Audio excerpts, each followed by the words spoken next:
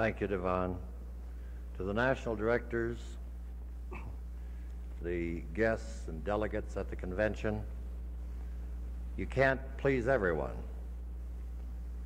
I talked with a young couple outside the door when I came in, and Kentucky isn't going to like this. But as I sat here, I could see the smoke and the lights, and they said, would somebody please announce to hold the smoking down? That may not be popular with Kentucky, but I know the other people would appreciate it.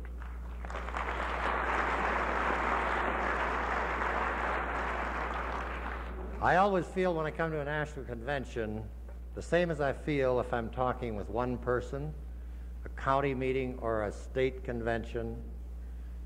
Really, the way I look at it is, this is the culmination of all the county meetings that we hold. And there's always one question that's asked to me more than anyone else, or any other question. How is the NFO going? I'll have to recap some of the things that have been said here today, but I hope I can make you proud of your organization. Jim Ross is not the first one that I've heard speak of the news, from the news media, who has almost made this same comparison, the growing up of the National Farmers Organization. It came to me by a man who interviewed me in the office less than 6 months ago from the Associated Press. And at the end of the interview, he said, has the NFO become of age? And I said, yes, we have. And today, in the time that I'll take here, I hope to prove that to you. Being right, you can never be defeated. And you are right, and you will not be defeated.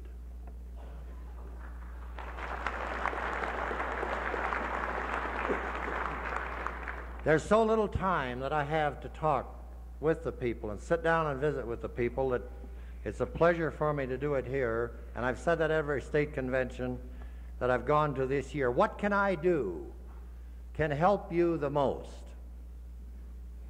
What can I do for an individual, or the county meetings, or the state, or the national convention? I even called a meeting of all the department directors before I went to any state conventions. I called one young lady in the department that handles the membership and said, what can I do to help the most, to bring us together and to keep the organization growing so we can function properly? Because there's only one thing that has kept farmers divided now, and that's the lack of communication. If we could be in one room together, and our production would be here, tomorrow morning we'd put a price on it, wouldn't we?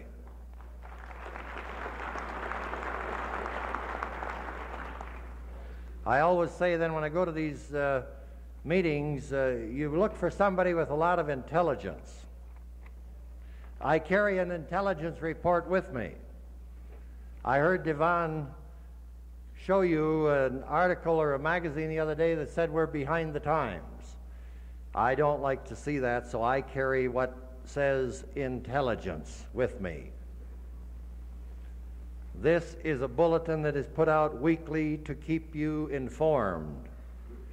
So I quote, "The upshot, prices appear to be at a turning point. If rallies cannot develop this week, a very sharp sell-off should be expected. Prices for soybeans, corn, and wheat could recover late this year or early next year, but this cannot be counted on." From an intelligence report. Didn't come out of the NFO office either. Let me point out a few things to make a point of what has been happening. There's not many of you fly the Allegheny Airlines, and I don't very often, but in their publication they had an article, "The Fastest Game in Town." It covers every commodity that you produce. And the top line says playing the commodities game is noisy, difficult, and sometimes risky. But it's all part of keeping food going to town and the prices down. And I ask you who they keep the prices down on. It's you and I. Has anything changed in the last 5 or 10 years as far as help from anyone but yourselves? On February 20th, 1975, Kenneth Frick from the Department of Agriculture, a department that we believed and we thought was for the betterment of agriculture and to help farmers, made the statement that a few farmers going broke is healthy. In 1983, the same report came from the same department, from the Secretary of Agriculture, who said, and I quote from this article, agriculture is a dynamic, changing industry. I think we can expect change. American agriculture has remained efficient only because the least efficient farmers regularly, and I repeat, regularly, are forced off the land.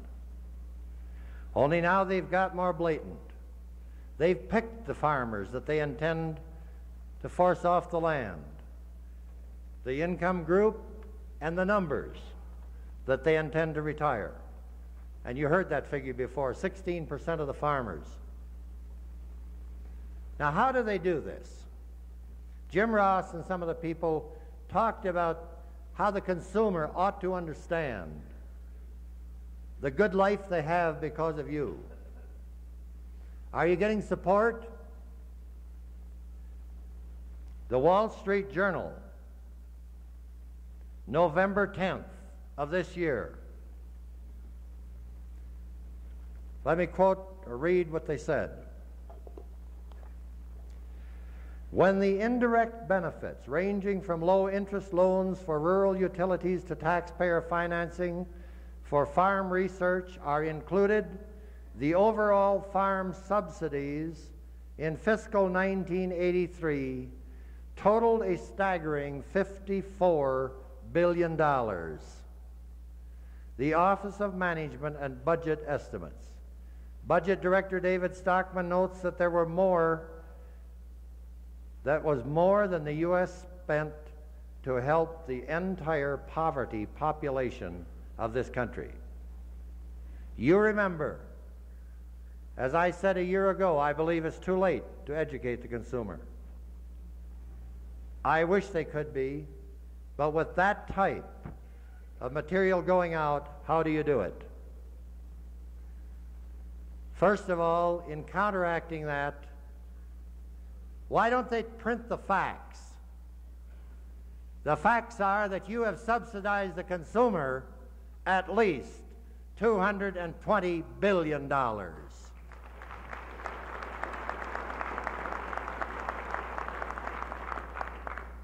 We all know what we've been going through. 1982 was worse than 1932. Those are the facts. July of 1983 was the worst year and worst month recorded in history for the American farmer. The government people know that, and you and I have to put up with it. Every place I go, there's an interest in the dairy lawsuit. Let me make this statement to you. You and I are very lucky to still be together in a convention. You don't know the opposition you had. I'm going to recap it shortly, and I too may step on some toes. Did you know that when that lawsuit was brought against you, you were not fighting only one group? Did you know that you were fighting the universities of this United States? There were publications coming out from universities that should shock you. Here's one from the University of Ohio. that came out with statements attempting to destroy you. From the Cooperative Extension Service, the Ohio State University, March 1973. In part, and I quote from the article, in part, this question has been put before the federal court in Kansas City and as a way to handle a rump group, that's you. The Secretary of the State of Ohio should be forced to question the NFO's right to do business in Ohio. One of the things the NFO needs most right now is a real good lawsuit. Any rump group will usually be found short of funds, and any defense or action against them that forces the use and expenditure of money is a good way to deal with them. Then invest in the discovery period of that lawsuit where there was a very intent move to destroy you. Digging through the files, we found in the cooperative files the same thing. Asking to have lawsuits filed against the NFO because this move will probably break NFO's back because NFO cannot pay their present attorneys. It was at the same time that the publicity was coming out of the state of New York and the eastern areas. In the Dairy News letter of February 3rd, 1978, I want you to realize what type of leadership we've had by the other groups. And this is from a quote from Louis P. Longo, Yankee Milk president. And I quote, "Frankly, dairy farmers are getting a hell of a lot more out of their product than they deserve," he said. And that's the type of leadership that the farmers have been given for years. So it's no wonder that we've been in trouble. And then I remember the publicity that hit every paper that I could see in the dairy producing areas of the country when I was director of the dairy department, saying that you were to blame, that this lawsuit should be dropped, that we were the cause of spending the money. For the record, which is available to every one of you, I want to quote from a document and pay tribute to a man that I hope is here today, who was your General Counsel, Lee Sinclair. The discussion, this is a testimony on March 6, 1978, transcript page 7640. The discussion related to the fact that this litigation was ongoing and it was a struggle between and among farm organizations. Mr. Russell, and Mr. Russell was one of the first attorneys to handle the case that we talked about to break the back of the NFO, said in substance that he really hated to have to bring another case, referring to the state court case that AMPI had brought against the NFO in the state of Wisconsin. But as long as this battle was going on, AMPI was going to hit NFO every place they could and as hard as they could, and he referred to suing them and to taking action with the government. He didn't say state or federal, just government. Mr. Sinclair responded by saying, in effect, isn't there some way we could work this out? Isn't there some way we could resolve this dispute? And Mr. Russell said, the only way this can be resolved is for NFO to get out of the milk marketing business and leave it to the co-ops.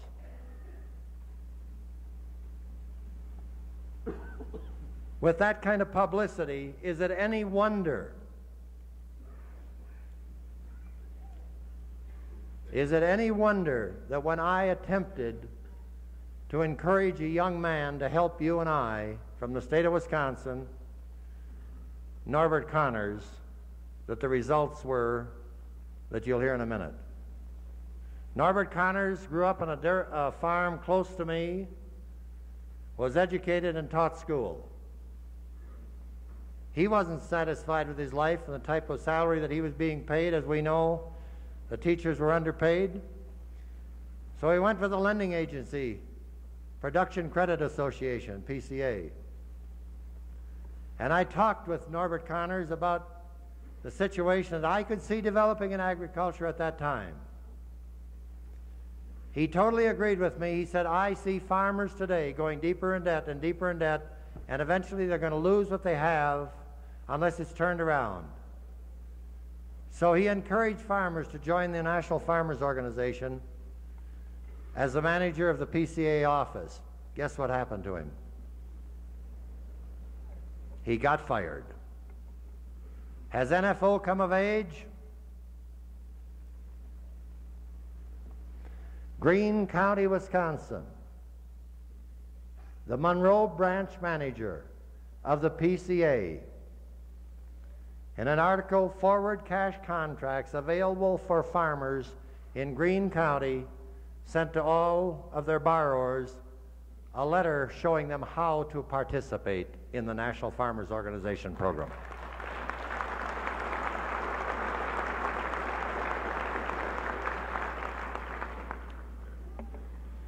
I remember when I hoped I could see something good about the National Farmers Organization in the papers when I first was encouraging farmers to join. How do we get the publicity out? I hoped for anything good. Well, June 11th, 1982, President Devon Woodland received a letter from the Big Farmer magazine. From the Big Farmer magazine, which said this: to better inform our readers of your efforts, I'm inviting you to pen an article for our magazine. Big Farm Entrepreneur is sent to 200,000 Class 1 farmers across the United States. The article might pertain to the following as well as additional topics: problems currently confronting the U.S. agriculture, how your organization is combating them, your organization's goals, and you're attempting to achieve your goals, and how farmers can join your organization. I would like to publish the article in September, which implies a July 21 deadline. Please limit the length to 4 or 5 typewritten pages. That's what I'd hoped to see, and you've got it. Have we become of age? Devon Woodland said that, and you heard him, and it was mentioned again, his goals were to bring farm organizations together, and I heard you applause. I heard Jim Ross say the same thing, and I heard you applause. Well, let me tell you a little story that happened to me, and this relates to when Walt Hackney did make the statement on the number of pigs we were going to have in this country and what was going to happen to the price, and he encouraged a sell-off, and the president of the National Pork Producers Council and some of those objected to what the National Farmers Organization had said. I've told the people that through your national directors, the information that we have in our communication system, we're more accurate even than the government's records. Because sometimes I get the feeling you don't tell the government quite the truth. But we do have the facts. And we go by your facts. And Walt Hackney hit it right on the nose, the amount of pork pigs that would be farrowed. When a report came out verifying that, it just happened I got the call from the president of the Pork Producers Council,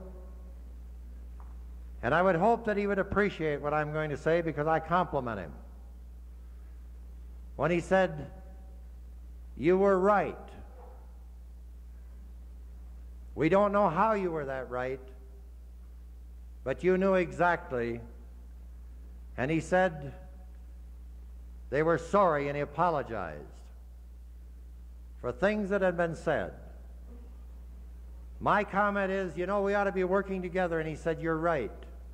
He said, we should get together. We should sit down and talk together about how we can work these problems out.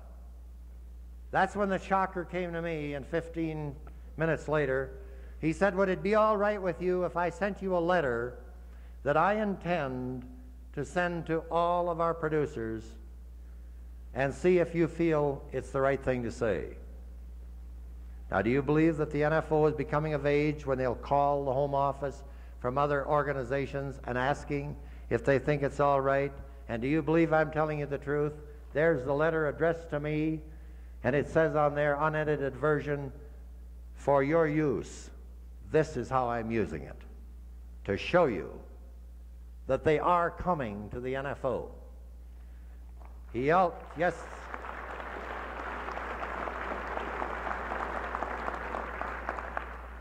He sent me their Pork 4 program. He said, what we're going to advocate is to encourage our producers to sell 10% of their sows and sell 10% lighter. We had advocated 10% or 8% of the sows and 10 pounds lighter. All that says to me that they finally understand, and I compliment them for their leader to take that stand, that you know the benefit of a supply management program, because that's what it is. Figures on that could be gone through month by month. Was it successful? On August 4th, 1982, federally inspected slaughter showed that 3.9% of the sows were being slaughtered. On August 4th, 1983, 6.5%. Supply management in action, we can do it just as well as anyone else in the industry that said farmers cannot control supply. Who else is beginning to come forward? It was to my surprise that Gene Paul from the state of Minnesota gave me an article by Cy Carpenter suggesting that the farmers union in that area support this sell-off. I used it at the Nebraska State Convention. Somebody came up immediately and said, can I have that article? And I said, no, it's the only one I got.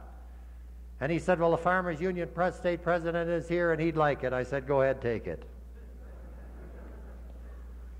I've talked with people around the entire United States where that organization and others are coming and talking with and sitting on the platform with the National Farmers Organization. If I need to mention some of you, I know the state of Kansas has come to me with a report. I know that the state of Iowa has come with that report. I know that today that Chuck Frazier, your legislative representative, heads that and is the man they look to in the coalition. And in Minot, North Dakota, the Farmers Union state president said, we consider your man, Chuck Frazier, the dean of legislative representation in the United States. And Jim Ross just pointed out the same thing.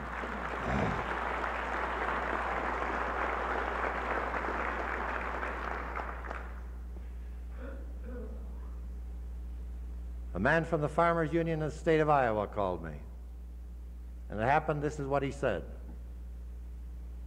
It happened that former Secretary of Agriculture Butts was going to speak at Ames. He said, we're not going. But he said, I'll tell you, we're going to write a letter and tell them we're not coming for various reasons. But he said, we want to check with you first because he said, we don't want to hurt anything that the NFO is doing. Now this is happening and NFO has become of age. Now I want to make this point. I sat down with the president of the Durham growers in Minot and had lunch with him because the NFO representative said, would you talk with him? And he himself said we ought to be working together We would like to have you come and talk with the people. And that's when I said, as I believe you and Devon has always said, there's no need to quarrel with those groups, and there's no need for those groups to quarrel with us, because they work on promotion and research, and we need it. We work on collective bargaining, and they need it.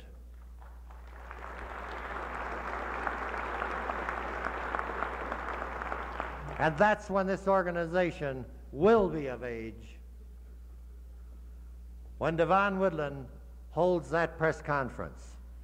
Because those people across the entire nation are going to see this. They'll see it they'll read about it and see it on television. And that's what you and I have better worked for, and we have worked for, and we've come of age today. In spite of what the opposition said when they'd break our back, you know that you've had that growth in dairy. You know that you've had that growth in grain. You know that there's coming growth in meat like you will never expect to see today, but you will see it in the coming years, in the year this next year, because of these groups. They want collective bargaining just as well as you do.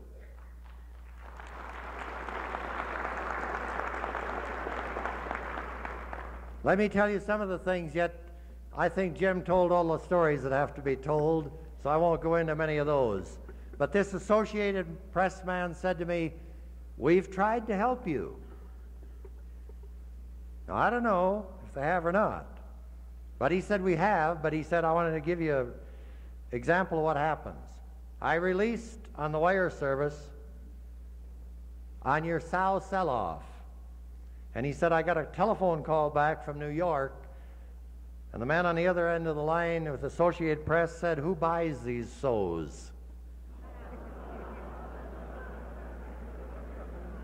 You remember the gal that interviewed me last year and said the guy on the radio station in Boston thought that the goose was the male and the duck was the female?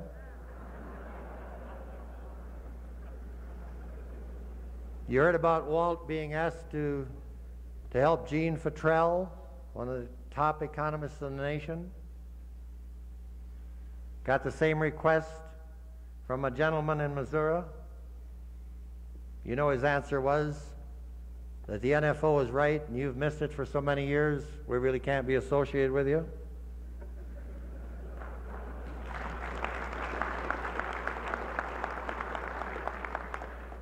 Devon was off on his figure the other day a little bit. He's conservative. That market-to-market is viewed in 31 states, and the National Farmers Organization collective bargaining is headed right on top of that. You want publicity and you don't think you've become of age? Let me give you another one.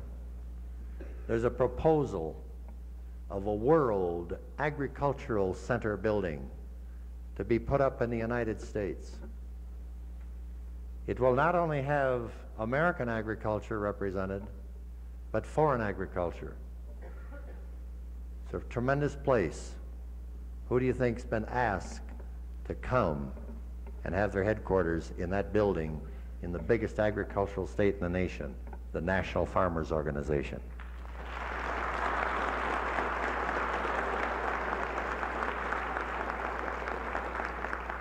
You think you haven't become of age? When the survey was taken to find out, because I've always wondered, why aren't farmers flocking to the National Farmers Organization? They need and they want what we have. Well, the survey pretty well pointed that out.